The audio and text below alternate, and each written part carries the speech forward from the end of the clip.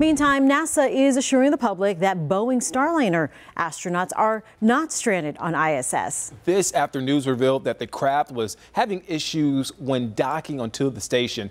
NBC's Tom Costello reports on the latest.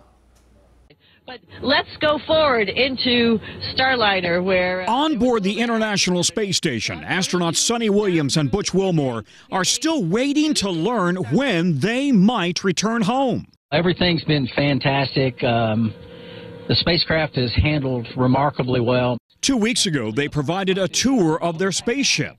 And liftoff of Starliner and Atlas V, carrying 2 American heroes.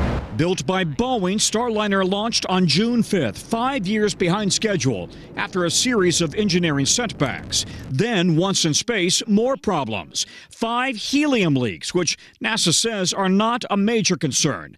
But more concerning, 5 engine thrusters shut down as Starliner prepared to dock with the space station. While 4 came back online, NASA wants to understand the problem before Starliner leaves the station. This is their only chance because that section of the ship that contains the thrusters, the service module, is designed to burn up on re-entry. So astronauts Williams and Wilmore's 10-day visit is turning into a weeks-long stay. I want to make it very clear that Butch and Sonny are not stranded in space.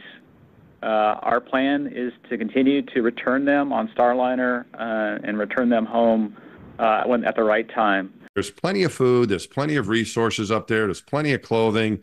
They will be absolutely fine for an extended period of time. Before they launched, I asked the crew if they were confident in their ship. Does this spaceship feel like it's ready for prime time? Yes, that's the short answer.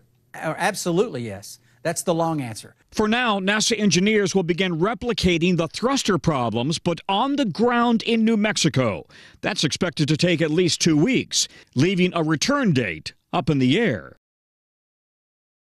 Well, the good news, other companies like SpaceX are continuing to take astronauts to and from the station as Boeing continues to work out the problems with the thrusters. All right.